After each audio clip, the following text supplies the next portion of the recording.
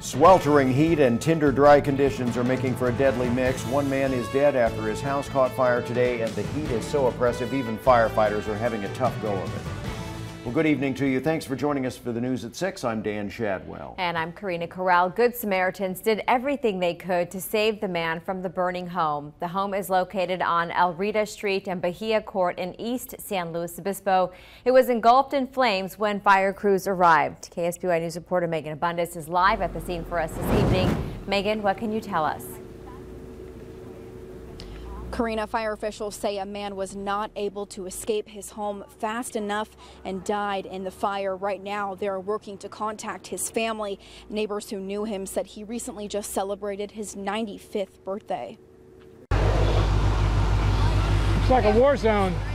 Heavy smoke filled the skies as flames still burned through the home. I started grabbing my hoses. I've got some hoses alongside the house just for that situation. We grabbed the hose and tried to hose it down as much as we could. Members of a construction crew passing through the area stopped when they saw the fire and tried to rescue the person inside. A neighbor came by running saying that there was an older gentleman inside the house. We just started trying to see if the front door was open. It wasn't, so we just broke through it. We tried as much as we could. We just surrounded the house. They tried to find him, but the smoke was just too much. Then fire officials ordered a second alarm. About a half a dozen different agencies worked together to extinguish flames in the extreme temperatures. Heard a pop, looked out the window, and flames. And like the worst nightmare my wife and I have worried about. The fire did not spread to any other houses, but some nearby homes sustained minor damage, including broken windows. Well, so far I'm probably going to be into a new roof because the asphalt shingles got melted.